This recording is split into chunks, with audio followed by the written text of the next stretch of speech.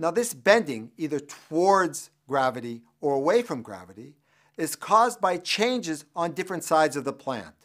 So here's an experiment where we could see what happens to negative gravitropism. In the shoot, we see that the plant grows up towards gravity.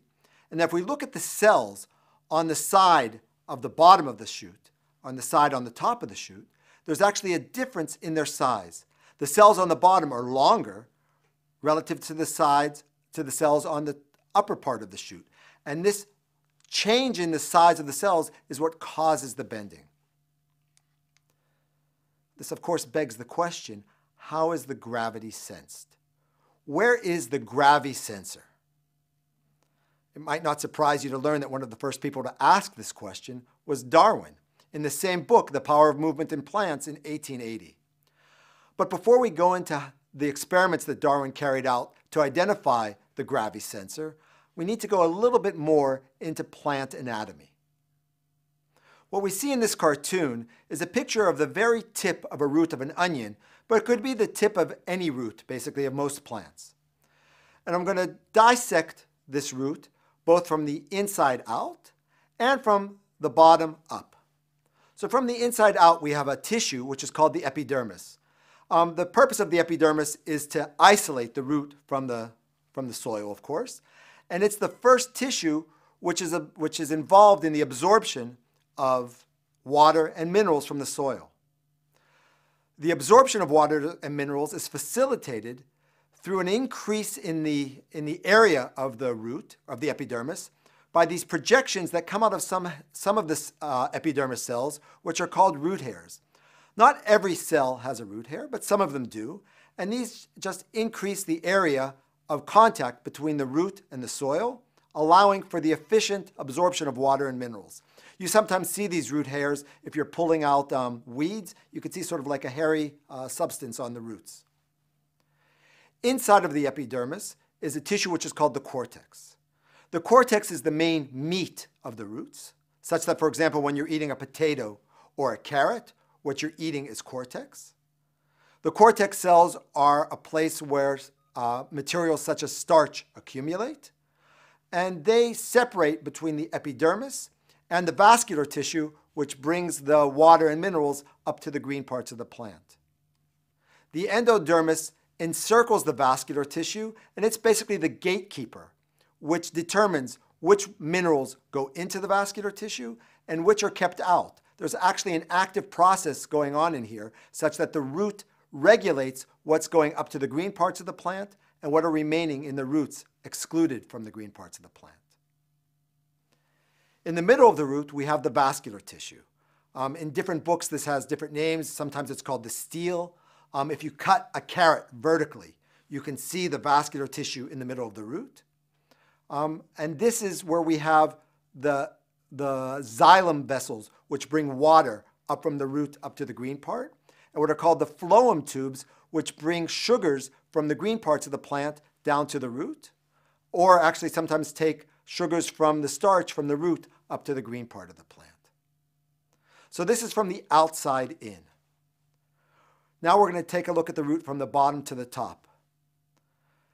We can divide the root from this part into 4 different sections.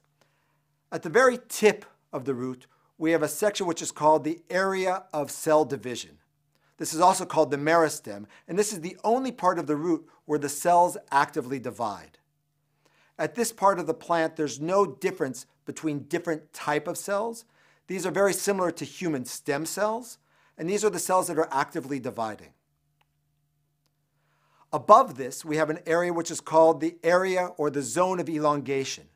This is where the cells are increasing in size up to 10 to 20 times difference in cell size from the area of cell division up to the area of elongation. So first the cells divide, then they elongate, and once they've elongated, then they can mature. They can assume their final role. For example, the epidermal cells can then develop root hairs. This is the zone of maturation. So we have these 3 zones. I mentioned that the meristem cells are the embryonic cells. These are the only part of the root that are actively dividing to renew the roots. So as these are the embryonic cells, the plant has to protect them, because if they're damaged, then there's no way for the root to keep growing. The way that the plant protects its embryonic cells, its meristem cells, is with a structure called the root cap. The root cap is a group of cells that surround the meristem at the bottom and from its side. There are stronger cells. They're more resistant to friction, thus protecting the meristem. Now, as the root cap grows, as the root grows, pushing the root cap through the ground, the root cap secretes a type of mucus, a lubricant that's called mucilage. And you also see this sometimes, that the bottoms of the roots are sort of sticky. It's this lubricant which allows the roots to actually go into the soil. So just to review this, from the bottom up, we have the root cap, we have the meristem, which are the dividing cells, we have an area of cells that elongate, and then the area where the cells mature. Now let's go back to Darwin's experiment. Darwin was interested in understanding where is the gravisensor of roots. To do this, he did the following experiment. He placed a root on its side and saw that the roots bend down with gravity. Then he started cutting off different parts of the root. And so he saw, for example, that if he cut off the tip of the root before he placed it on its side, you could see that the root doesn't bend, it remains straight. On the other hand, if he placed the root on its side for 90 minutes and then cut off the tip, the root still would continue bending. So what's the conclusion of this experiment? That it's the tip of the root that has the gravisensor. Now you might say, well, that makes sense because that's where the cells are dividing. But actually, it was only if he damaged the very tip of the root that he got this response. So not only did he chop off the tip, he then just damaged it by burning the tip. And this is actually a picture from his own book. What he has here is seeds that are placed through a needle on their side. And you can see times where the root tip continues growing down and times where it continues straight. You can see that this root tip has not been cut, for example, here on the bottom. But what he did is he burned just the cells right at the end. And when he burned the cells just at the end, in what we call the root cap, then the roots lost their ability to sense gravity. This research has been carried on now in more modern studies that have further shown that it's the root cap itself which is sensing gravity. And we're just going to talk about two such studies.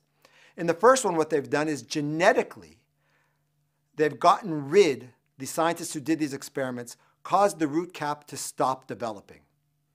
What you can see here is a vertical section through two roots. This one here on top is a normal root, and I think you could see where you could, hopefully could see 4 levels of the root cap, and behind it small cells which are the meristem. These are the cells that are dividing. Below it is a root that's been genetically modified such that the root cap no longer develops. You could see that there's only about 1 level of root cap cells, and beyond that, the meristem. In the control, in the upper root, of course, there's normal gravitropism, whereas in the bottom one that's missing the root cap, these roots have lost the ability to respond to gravity.